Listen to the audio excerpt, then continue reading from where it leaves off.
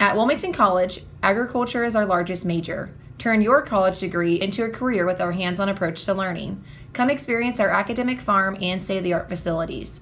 To learn more about what Wilmington has to offer, schedule a visit to campus. I'm Kolt Buchenroth with the Ohio AgNet, and we are joined now by Ryan A. Matthews, your newly elected state president. Ryan, how are you feeling now just meeting your new team and being crowned the president? I mean, I'm just so excited. I'm so pumped, and I'm just filled with energy, and I'm so ready to start this new year. I can imagine. Now, you've already got 1 year of being a state officer under your belt. What was this past year like? It was truly amazing for meeting every member out there and realizing that every member has a story and every member has a reason to put on that jacket. And I'm so excited to meet even more members and see any more stories. And do you have a favorite story maybe from the last year or any favorite memory from the last team that you'd care to share? Yeah, so honestly, I can't pick one memory, but almost every chapter has a different memory for me, and each one I grew a little bit and I learned something. And it's amazing to see FFA members from their SAE growing popcorn or changing a garden from a road. It's amazing to see how many members have many different passions and what they do in this organization. For sure. Now, looking toward the future, say somebody that was in the crowd tonight is thinking about running for that state office. Do you have any words of wisdom? Kind of explain what that process looks like to that incoming member.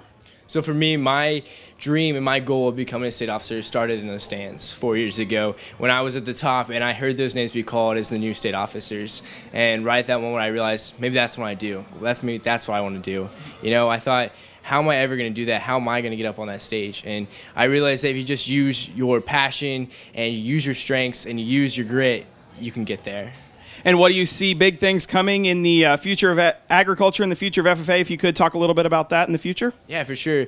I know that FFA and the National FFA organization is stepping into a different diversified organization and different force into this amazing membership quality and how many people there will be here in a couple of years. And I know that it's trying to spread to so many different diversities, and I really know this team is very diverse, and I can't wait to see how we personally will affect that in the Ohio FFA. Alrighty, big things coming down the road. Now, a little bit more on the personal side. We've been hearing all week that your name is Ryan A. Matthews. Can you explain why we add the A? Yeah, for sure. So last year there was 2 teammates, myself included, and Ryan C. Matthews were both on the state officer team.